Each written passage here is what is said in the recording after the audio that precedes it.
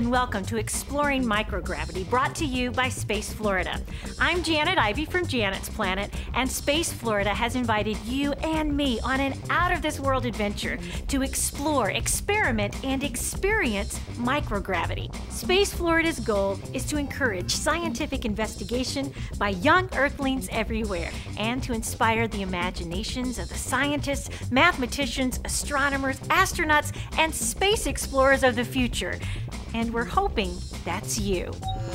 I am here today at the Kennedy Space Center's Visitors Complex, where soon I will be blasting off in a Boeing 727 cargo aircraft to experience what astronauts experience when they are in space: microgravity.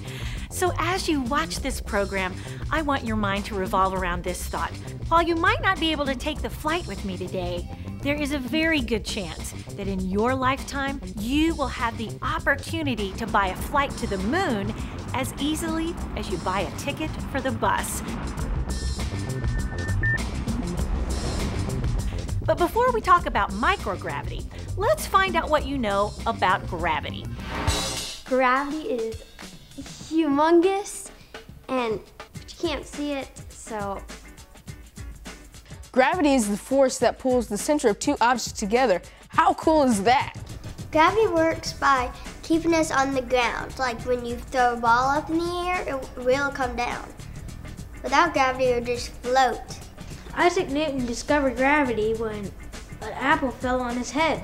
Isaac Newton definitely explained gravity, but he didn't really find it because it's been around for a long time. Gravity is a good thing. Gravity. Okay, do you mean like Gravity, the Australian rapper that only raps about kangaroos? Because that's like the only person that I know with that name. If we didn't have gravity, things would fall up instead of falling down. It also compacts trash, and it helps landfills, and I think it's just very helpful. Gravity is what keeps the planets from flying off into space. Those are some good answers and some very creative answers, but there seems to be some confusion about gravity. To get to the core of the issue, let's ask a scientist.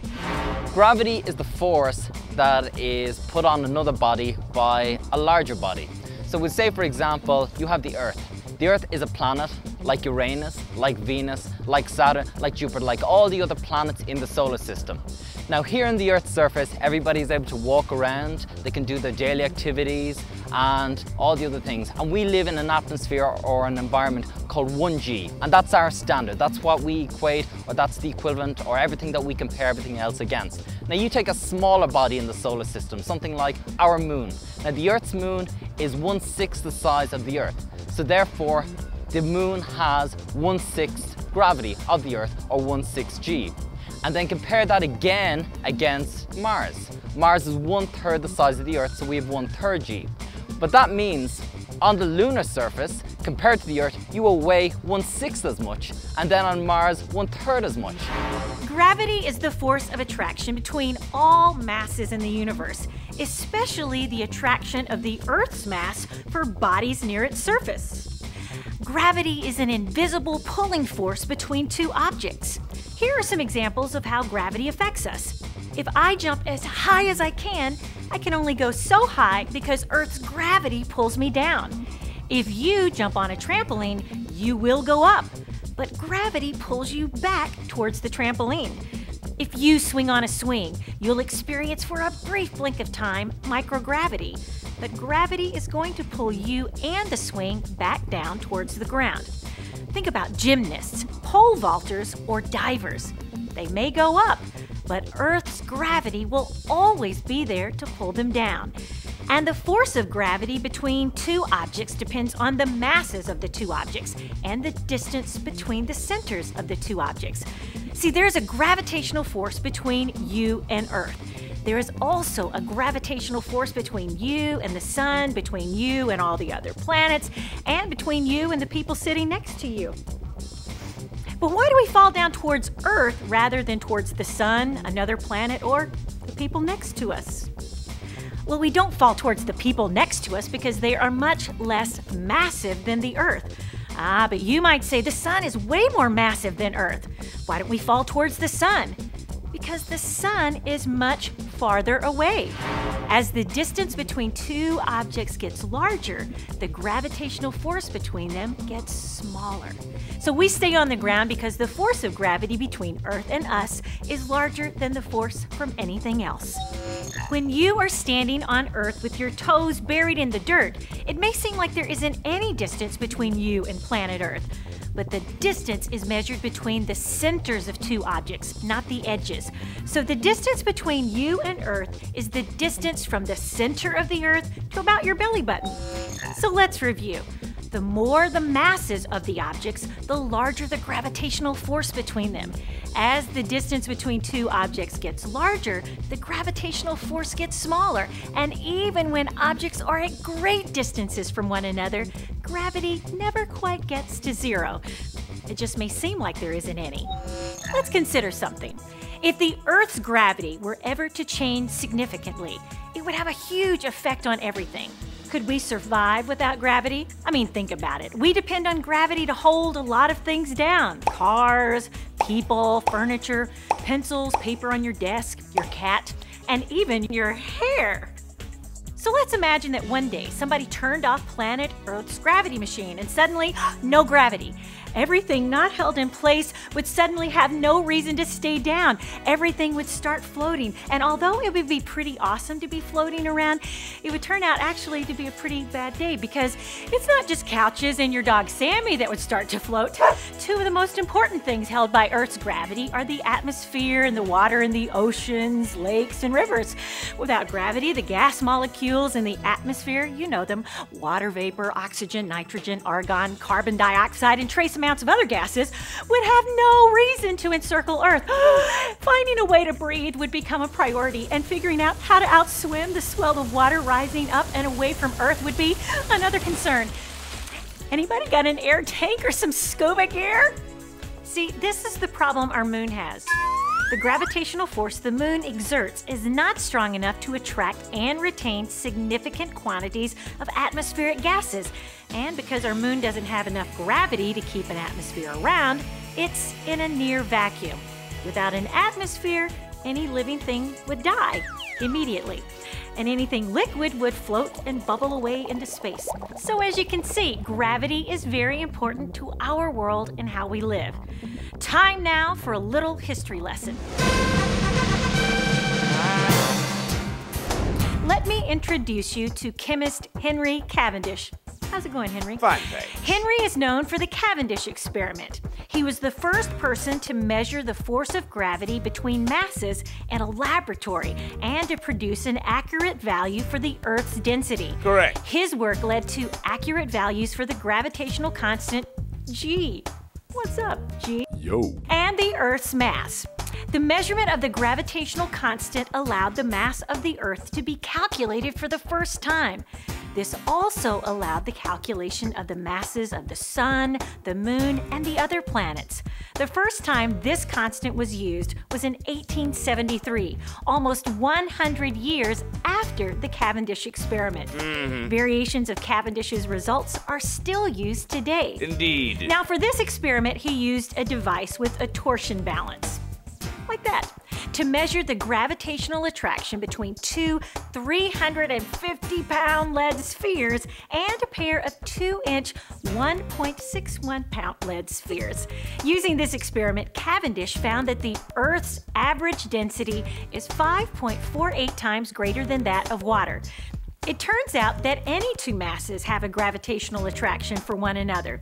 If you put two bowling balls near each other, they will attract one another gravitationally. The attraction is extremely slight, but you could measure the attraction if you had the right equipment. From that measurement, you could determine the mass of the two bowling balls. The measurement of our planet's weight is derived from the gravitational attraction that the Earth has for objects near it. Cavendish performed his experiment in an outbuilding in the garden of his estate. For years afterward, his neighbors would point out the building and tell their children that this is where the world was weighed. Weight is a function of gravity. If I weigh 132 pounds on Earth, I'd only weigh 44 pounds on Mars and 22 pounds on the Moon. My mass never changes, only my perceived weight changes. Huh, you didn't get that? Do you speak alien? This guy's a little confused about the difference between weight and mass. Sure, he wants me to explain. I don't mind. Mass is a measurement of how much matter is in an object. Weight is a measurement of how hard gravity is pulling on that object.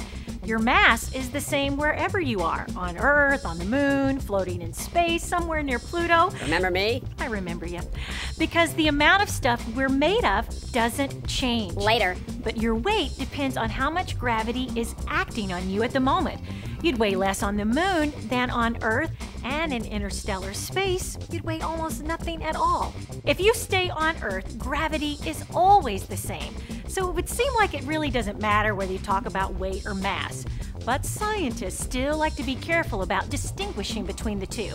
If you talk about the mass of an object, it will always be the same no matter if it's on Earth or in space.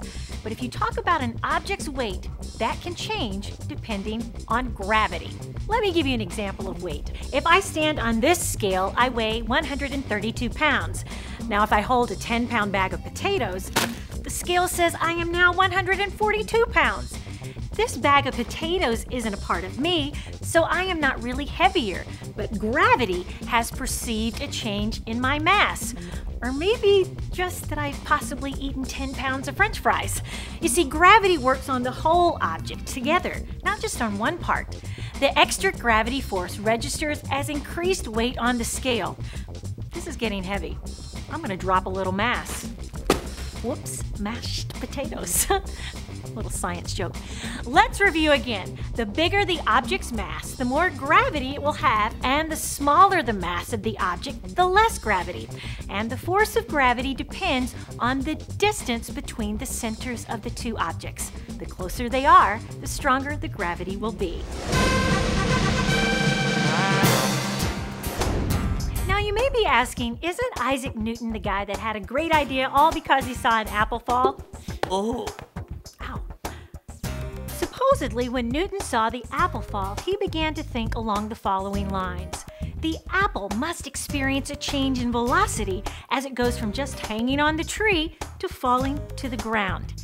Newton's second law states there must be a force that acts on the apple to cause it to become accelerated. Indeed. He calls this force gravity, Yeah. and the associated acceleration, the acceleration due to gravity. That's right. Newton understood that gravity was the force of attraction between two objects. He also understood that an object with more matter or mass exerted the greater force or pulled the smaller object toward it. Yes.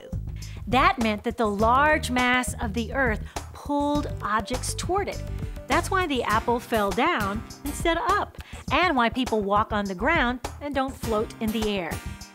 Then he imagined the apple tree twice as tall.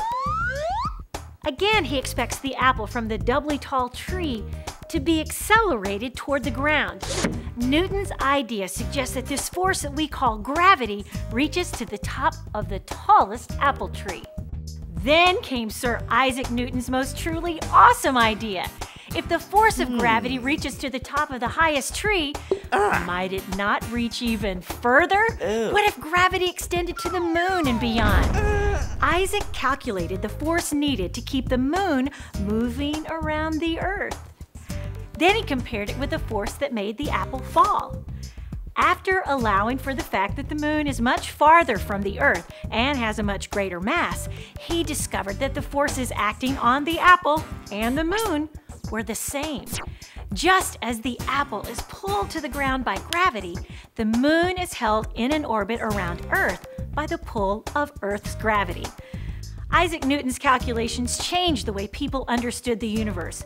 No one had been able to explain why the planets stayed in their orbits. What held them up? Yeah. Less than 50 years before Isaac Newton was born, it was thought that the planets were held in place by an invisible shield. That is correct, yes. Isaac proved that they were held in place by the sun's gravity. That's right. He also showed that the force of gravity was affected by distance and by mass. Newton really didn't discover gravity as much as he found a way of explaining it. Isaac Newton thought the universe worked like a machine and that a few simple laws governed it. Yes. He realized that mathematics was the way to explain and prove those laws. Indeed. Isaac Newton was one of the world's greatest scientists because he took his ideas and the ideas of earlier scientists and combined them into a shared picture of how the universe works.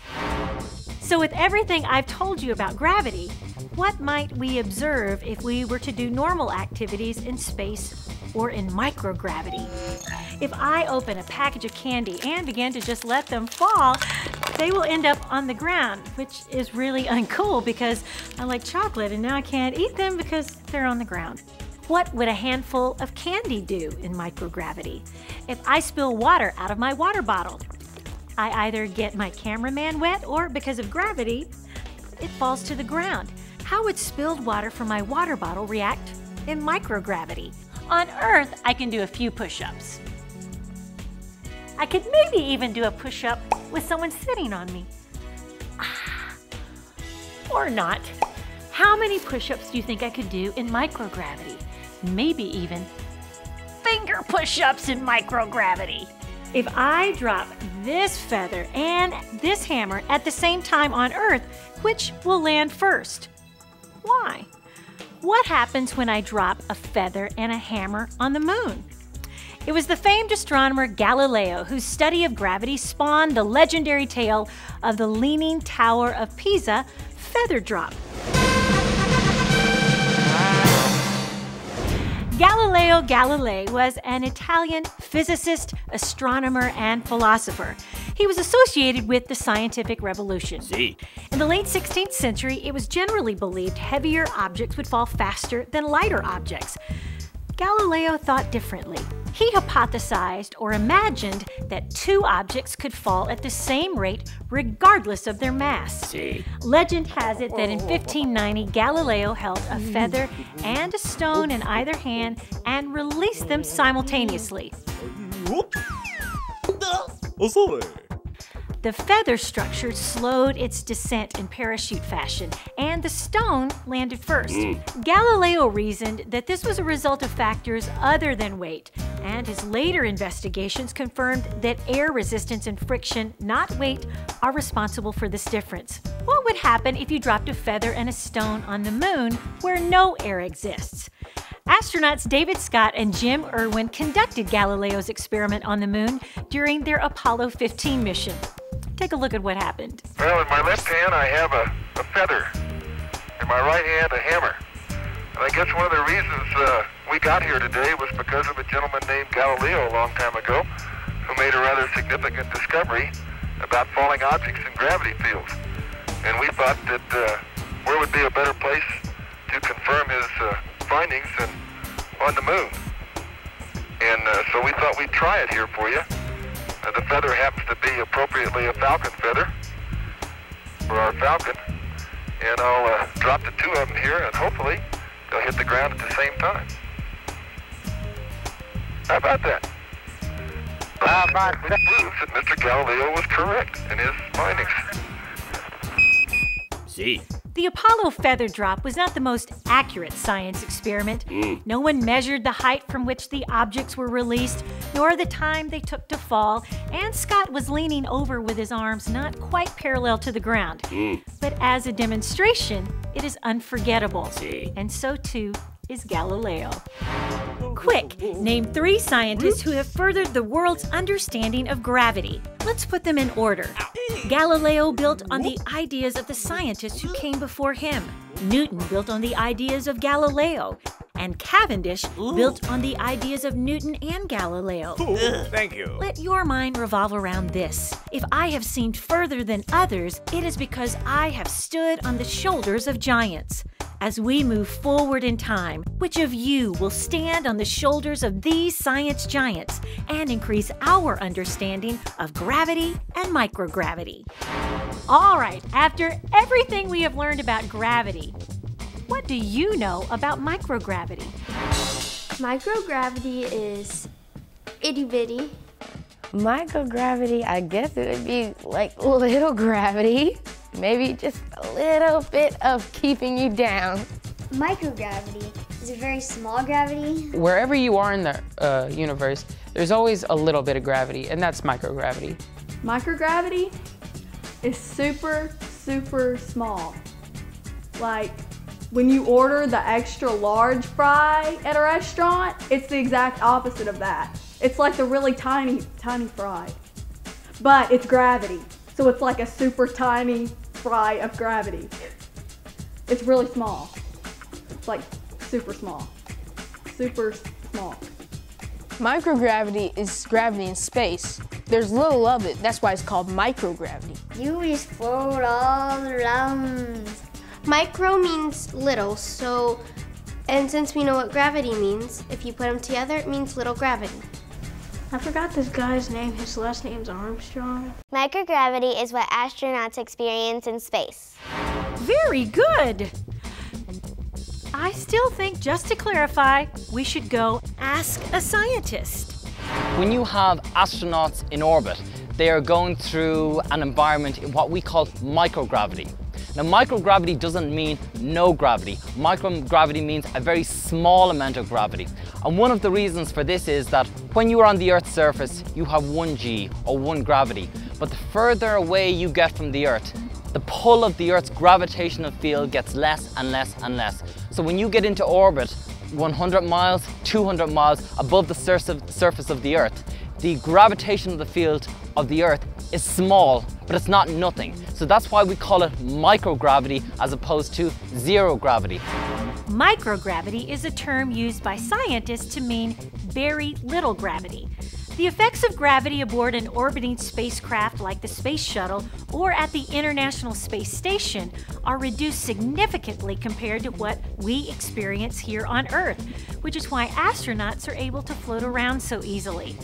The micro in microgravity is a common prefix used in science to mean 1/1,000,000th. The symbol for the word micro, or 10 raised to the power of -6, is this. And the symbol for microgravity is this. The reason scientists prefer to use the term microgravity instead of 0g is that no matter where an object is in the universe, there will always be a little bit of gravity acting upon it.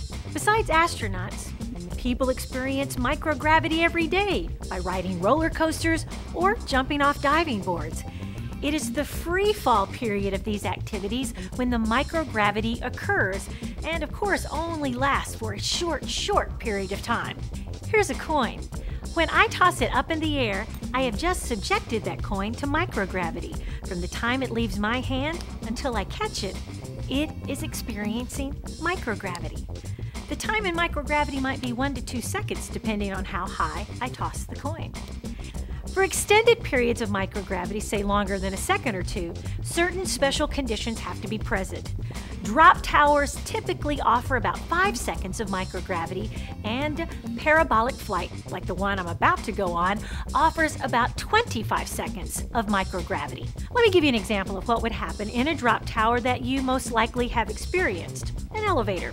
Suppose I was standing on a scale in an elevator that's at the top of a skyscraper. I would see on the scale that my weight is 132 pounds. Now suppose somebody cuts the elevator cable. What will I see on the scale in my free fall down the elevator shaft? Ah! Now before you answer that, take a moment to look at what's happening. Ah! The elevator floor is falling, the scale is falling, I'm falling, everything is falling. Ah! So to say it as simply as I can, anytime you are able to move freely in response to gravity, meaning that there is nothing to restrain you from accelerating or decelerating, you are weightless or experiencing microgravity. For longer durations of microgravity, we must devise more sophisticated freefall methods. Remember me talking about Isaac Newton? He helped us understand that the further an object is away from the Earth, the less it will be attracted. The trick to achieving weightlessness is to propel an object using a rocket engine with an initial velocity parallel to Earth's surface, while at the same time allowing the object to fall freely. In this way, the object will be in continuous free fall, but will never hit the Earth. It will become in orbit with the Earth. At a particular velocity, the trajectory of the object becomes a circle, and this is known as a circular orbit around the Earth. If microgravity affects objects so differently in space than on Earth, what do you think microgravity does to the human body? Space sickness is one effect of microgravity. About 40% of astronauts vomit in the early days of a mission. Vomiting anytime isn't fun, much less in space. Remember, everything floats. Yikes. On Earth, we need legs to move and walk. In weightlessness, you use your hands to move around. During the first few days in space, an astronaut's face gets puffy and an astronaut's legs become smaller because the muscles of the legs force blood and other fluids toward the upper part of the body, decreasing the normal measurement of an astronaut's thighs and calves. These changes produce a bird leg effect. Astronauts also grow 1 to 2 inches taller. This is because in microgravity, the spine lengthens and straightens, and the disc between the vertebrae expand and decompress slightly, depending on how much an astronaut weighs. The lower back muscles don't stretch quickly and make enough room for the spine lengthening, so the result is a painful backache.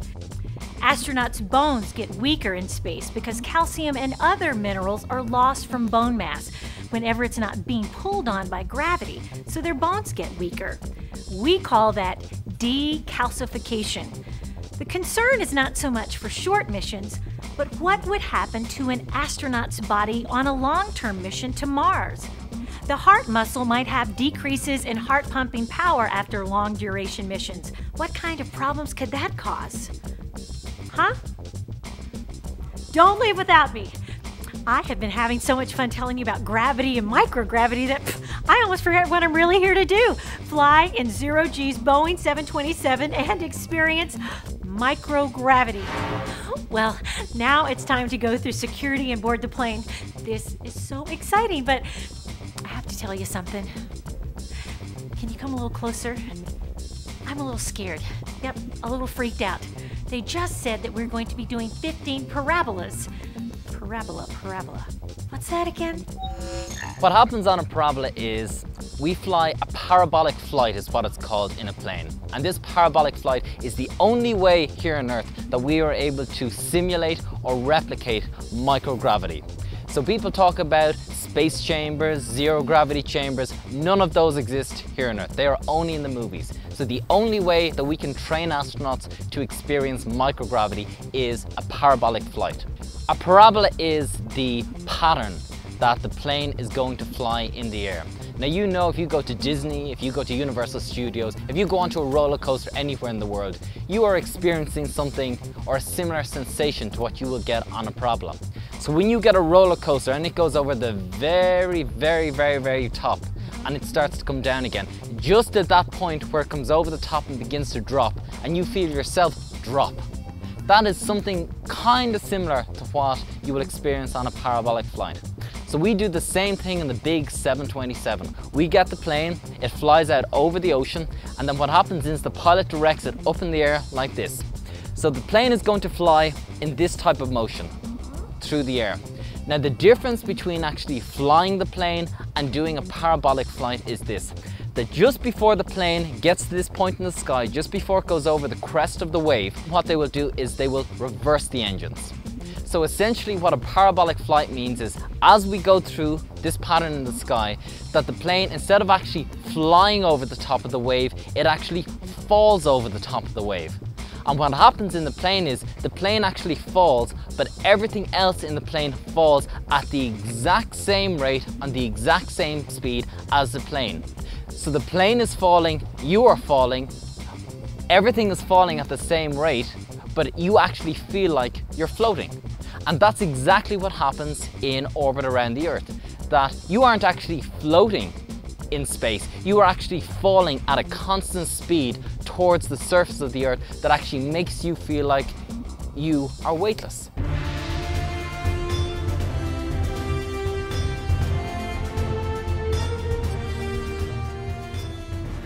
This is my official zero-knot boarding pass, which means I'm going to fly in zero-G in just moments from now. I'm official. I am a zero-knot. And now it's time to actually board the plane. And we are about to find out what happens when we are in microgravity. Weightlessness is achieved by flying G-Force 1 through a parabolic flight maneuver. Specially trained pilots fly these maneuvers between approximately 24,000 and 34,000 feet altitude. Each parabola takes 10 miles of airspace to perform and lasts approximately 1 minute from start to finish. The actual weightlessness experience lasts about 20 to 25 seconds. On the first parabola, everyone aboard experiences Martian gravity, which is 1/3 the Earth's gravity. Wow, totally with my fingertips. Look at this. Whee! On the second parabola, we experience lunar gravity, which is 1/6 the Earth's gravity. This is what Neil Armstrong and Buzz Aldrin felt when they were on the moon. It's just 1/6 of the Earth's gravity, and you can hop and float. Oh, wow. Hippity hop over hill and dale. On the third parabola, we again experience lunar gravity. This time, we're going to exhibit superhuman strength by doing pyramid push-ups. And now, it's time to experience microgravity. Unbelievable! It's like being a balloon that's just gotten filled with helium. On this parabola, I release a feather, a stone, and a hammer, and they float in microgravity. On this parabola, see what happens when I release candy in microgravity. Good. On this parabola, see what happens when I release water from my water bottle in microgravity. In microgravity, water forms spherical globules. On this parabola, look at me as a human ball.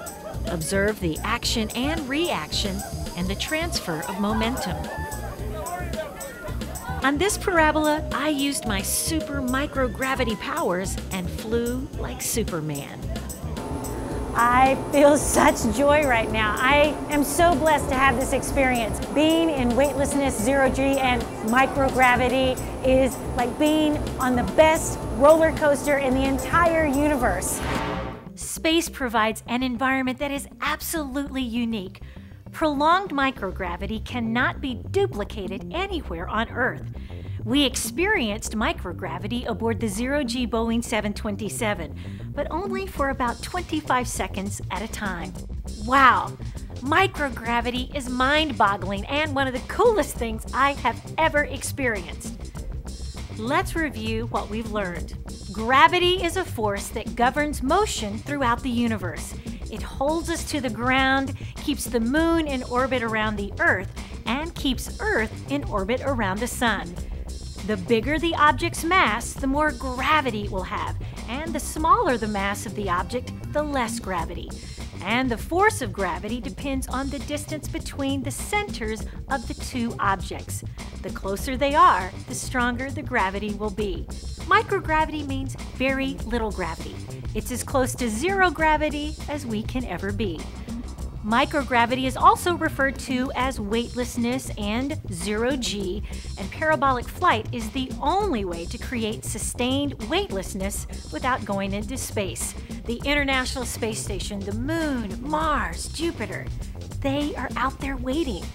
And although you may not believe it now, you and your friends will be the generation to explore and inhabit them. Will you be ready? What will your first mission be? Where will you live? How will you check your email or send a text message from parts yet unexplored in the universe? Remember, what we can dream, think, or imagine today just might be great science tomorrow. Space Florida and I hope you have enjoyed this journey of investigation of gravity and microgravity. And although you didn't experience microgravity with me today, don't for a second believe that it won't possibly be a future experience for you. Each and every one of you are the shining stars of the future of space exploration, science, and astounding discoveries. Space Florida and I want you to get excited and curious about the stars and planets and what's really up and out there. Let your mind revolve around this thought. The universe is always expanding. Let your mind do the same. And that's the view from Janet's planet. Space Florida, the launching pad for young Earthlings to be the scientists, mathematicians, astronomers, astronauts, and space explorers of the future.